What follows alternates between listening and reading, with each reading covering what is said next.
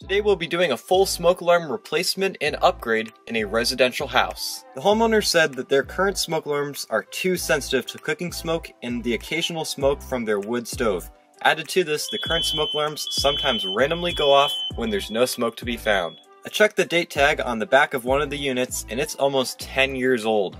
Folks, almost every smoke alarm manufacturer, as well as the National Fire Protection Association, recommends you replace your smoke alarms every 10 years. This ensures that problems such as these are fixed, the sensors are fresh and working, and that you know you have the latest safety equipment and recommendations in your home. Now the question is, with the hundreds of different smoke alarm models on the market, which one should I get? That all depends on what you're looking for.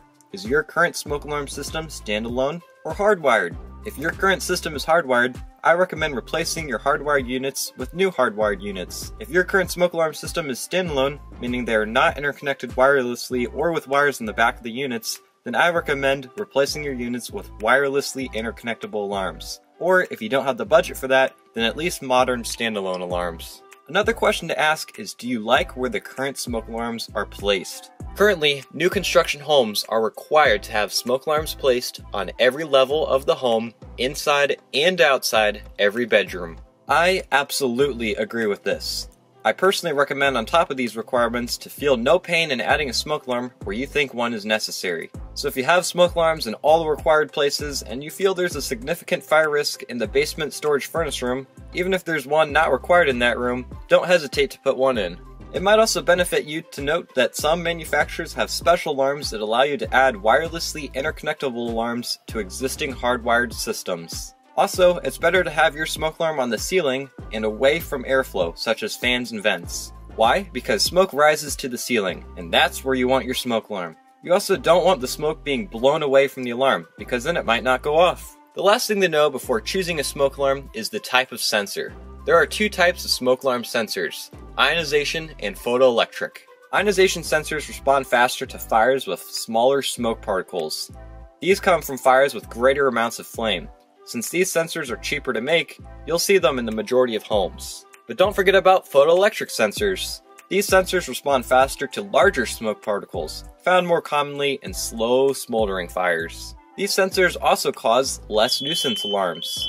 So this technology better knows the difference between cooking smoke and real smoke. I recommend getting smoke alarms with both ionization and photoelectric technology built in. That way, no matter what type of fire happens, you'll know they'll sound. However, these special units can be pricey. If these special units don't fit your budget, then at least install both technologies throughout your home. Both ionization and photoelectric fires can easily start in your home. If you fail to have both technologies in your home, the honest truth is, you may be dead before the smoke alarm will even go off. Smoke alarms can also come with extra features such as escape lights. With these features, it's really up to you on what you want.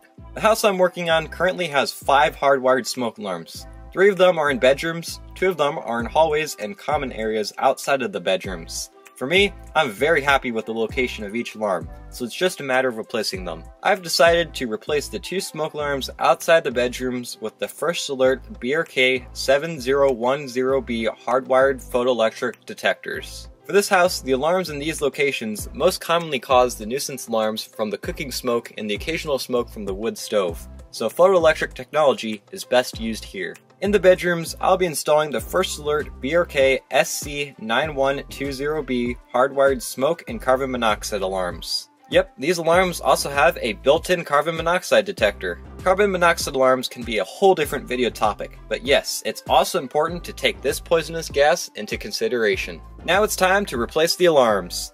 For hardware units such as these, if you're not comfortable with electricity, maybe it's time to call an electrician, or at least someone who has more experience.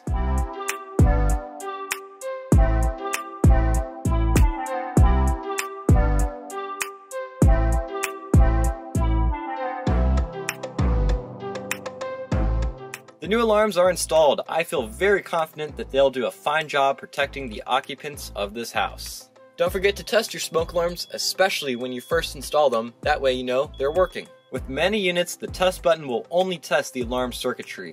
I also recommend getting can smoke and testing each unit to ensure both the alarm and the sensor are working. Thank you for watching this video. Please subscribe and have a great day.